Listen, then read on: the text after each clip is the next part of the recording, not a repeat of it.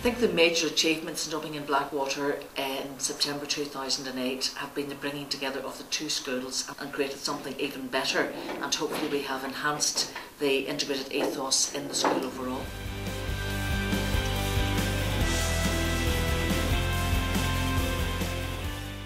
It's a new start, it's a change from what realm was like on the mobiles and now our building to go around. Probably the playground, so it's too small for us to run about and play football. Like, you can learn from each other instead of just learning from just one side.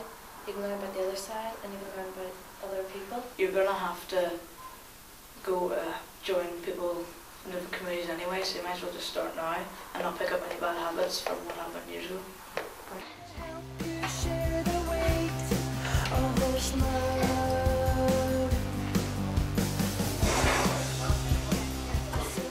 If it hadn't been from funding from the Integrated Education Fund and all of their funders and supporters, Rowan wouldn't have been able to open, and therefore we wouldn't have had the discussions, and therefore we wouldn't have been in Blackwater nowadays.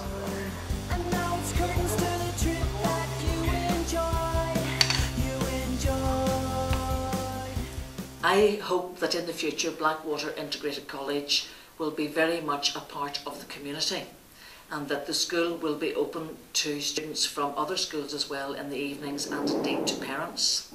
I hope that the school will be a centre of excellence for academic achievement, and that every young person will be able to leave the school having achieved their full potential.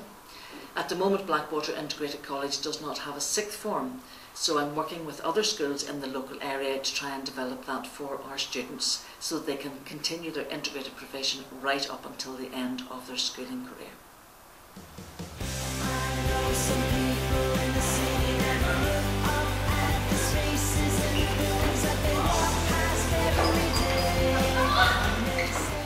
A message to our friends and supporters is a massive big thank you. Without you, we just would not be here. And please keep supporting us, and please keep supporting the Integrated Education Fund so that it can allow integrated education to grow here in Northern Ireland.